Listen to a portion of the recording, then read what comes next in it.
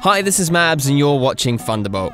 This week's video is the top 5 crowdfunding don'ts. Don't set your funding target too high. You should ask for the minimum amount you need to start your project. That way, as long as you reach your target, you can take the money. Some platforms like Indiegogo let you claim funds even when you haven't reached your final target. Whereas others, such as Kickstarter, if you don't hit your target, you don't get paid. Don't ask for money straight away. Remember that your supporters are giving you money with the expectation of getting something back. Tell your story and share your enthusiasm for your project, and people will naturally want to add their support. Don't start a campaign if you don't have a product yet. If you don't know the how, who, where and for how much, you should not be launching a campaign.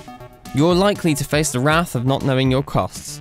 Contact manufacturers and make a prototype. Provide them with all the information that you have, and even if it's not a final cost, get an estimate, and that will help you make smart decisions on the pricing of your rewards and perks. Don't try to crowdfund a prohibited item. It sounds simple, but dependent on which platform you are using, different items are prohibited from being crowdfunded, even charitable projects. Each platform has their own terms and conditions, but generally, anything involving alcohol, drugs, tobacco or weapons is a no-go area. Don't launch a campaign without a video. Video clips give visitors a better idea of your project. They can see you or your product in action rather than clicking through a series of static images.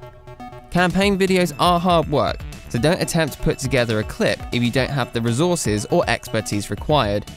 An amateur-looking video isn't going to convince anyone to get involved.